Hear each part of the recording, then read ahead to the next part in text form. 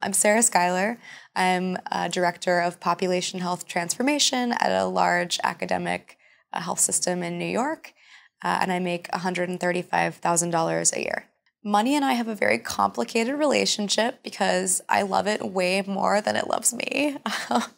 I love spending. I mean, I am not a natural saver by any means. It's always been very hard for me to save, and I've had to be really diligent about it.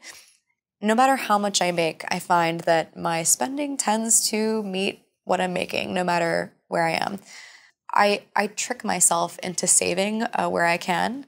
So one thing that I do every time I get paid, I have some of that money is through my company. It goes straight to my retirement plan. So I have a 403B, which is like the nonprofit version of a 401k. I never even see that. It's not part of my paycheck. I don't even know it's gone. And that'll be for my retirement.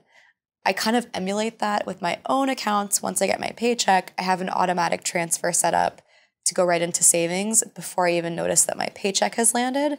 So I don't miss it, but I know it's accumulating in savings, and I just have to promise myself not to touch my savings. I didn't enter the workforce with any sort of credit at all. I was terrified to use a credit card because I thought, oh my gosh, like I'm going to overspend. I realized quickly the importance of having credit when I tried to rent an apartment in New York City, and they wouldn't let me because I had no credit to speak of. So I've slowly built up my credit, started with really small credit cards with low limits. Now I'm in a good spot, but I treat my credit cards like debit cards in that I only accumulate the charges that I know I can pay off at the end of every month. And I always make sure that my credit card balance is zero at the end of the month. For undergrad, I paid for college in a few different ways. I was able to get a good amount of scholarships, financial aid, and work study through the school. My parents paid for a few thousand out of pocket, and then I took out the balance in loans. When I graduated undergrad, I had probably around $10,000 worth of loans to pay off. It took me about 6 years, just in time to take out new loans to go to grad school. Grad school was a bit different. I paid for that entirely myself. Most of it I took out in loans.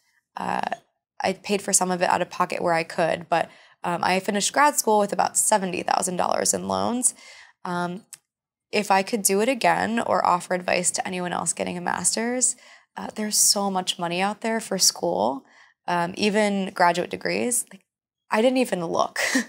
It doesn't hurt to look for money, even if the school directly can't give you money. There are private organizations that are happy to help. You just have to take the time to look for them and apply. I think especially if you have an interesting story and you're really passionate about what you're doing, there's probably a cause out there that wants to help you get educated on it. So I would not do what I did again and go in blind, just eager to get into school. I would take the time to find someone maybe to help me a bit, because $70,000 is a lot of loans. Once I exited the grace period and started having these massive monthly payments, someone I knew from grad school tipped me off to the prospect of refinancing your loans to get a better interest rate than you got in your initial loan. So it was a trade-off. I'm paying more every month, but in the end, because of the lower interest rate and the fewer years of payment, I end up saving about $10,000 of interest that would have accrued on top of the $70,000 that I already owe. So that's the decision I made. It is a cut to my paycheck every month, but it's worth it for me, especially because I'm in a good position at work. I'd rather pay it off faster. I definitely take home a good paycheck, and I'm very grateful for that. But even so, I still have financial worries. I live in a really expensive city, so money goes quickly. As I said, I'm not a natural saver. I like to spend, and if I'm not careful, it goes. And right now, I'm trying really hard to save for my wedding in 3 months. We want to have kids pretty soon, and so I know with those things coming up, I'm in the process of changing some of my spending habits to make sure that we're responsible and setting aside what we need to make those things happen. My annual salary is $135,000. Monthly, that translates to $11,250, and then $5,062 is taken out before I ever see it. That includes my payroll taxes, my health care, insurance, and my contribution to my 403B, which is my employer-sponsored retirement plan, just like a 401k. And luckily, anything that I contribute to that 403B, my healthcare system will also donate a couple of percentage points to that retirement fund as well. So that leaves me with $6,188 of take-home net pay every month. My rent bill, well, my share of my rent bill is $1,750. I split that with my fiance, so our total rent is actually $3,500. I pay our gas and electric, which usually comes out to about $65 a month. My fiance pays our TV and internet. My phone bill is $125. My commuting expenses are $112 for a monthly subway pass, and I don't have a car. Your commuting expenses, I learned recently, can be taken out of your paycheck pre-tax. So I really should be doing that, and I just need to take the 5 minutes to set that up, and I haven't done it yet. I pay $1,300 toward my student loan repayment for grad school. My food costs are about $500 a month. Working to trim that down a bit because we spend a lot of money eating out and getting takeout, largely because for the past 4 years, either my fiance or I have been in night school. We just haven't had a lot of time for cooking, so we're working on that now.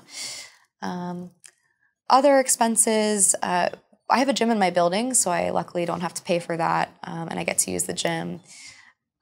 I spend probably, I'd say, $200 a month or so on clothes and fun things for myself.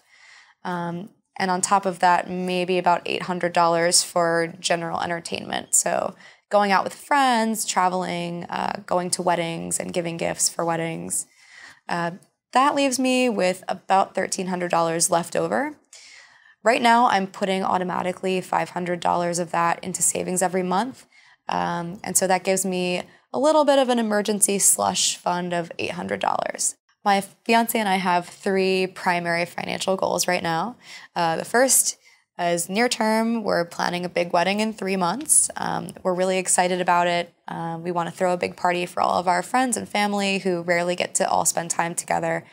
So we've been diligently trying to put money away for that, trim spending where we can, and really prioritize the things that are most important for us at that wedding so that we can make it work. The next thing, we want to have kids pretty soon. So there's going to be a lot of saving for that, you know, taking care of kids, saving for college. That's a whole separate fund that we're going to need to put into. And then the third thing is ultimately buying a house. We love living in the city, but I think at some point, maybe 3 to 5 years from now, we'll want to move just outside into the suburbs. My fiance has lived in the city his whole life and has never had a yard. So that's a big thing we're trying to do. There are so many things I wish I had known about money when I first started working. I think right off the bat, my first work experience with AmeriCorps, I was making a stipend of $15,000 a year, but that was before tax. It was a small enough amount that they weren't taking taxes out every month when I got paid. I didn't realize that, and I didn't take the time to think about the math and realize that there were no taxes being taken out. And so when tax time came, I was hit with a huge debt that I really hadn't planned for. I panicked, I cried, I made it work, but I think I wish I had known to really check for that and understand the difference between gross pay and all the deductions that happen through taxes, and if you have health insurance, that all comes out of your paycheck, whether upfront or later. Another thing that I had never really thought about before was the fact that money loses value over time due to inflation. So money sitting in your checking account or even a low yield savings account, it's 10 years from now, it's not going to be worth as much. So it's important to learn a bit about investing. It's something I'm actively learning about now. Luckily, my fiance and my brother are both really good at investing, and they've been helpful to me so far. But you work hard for the money that you get, and you want to make sure you're putting it to good use.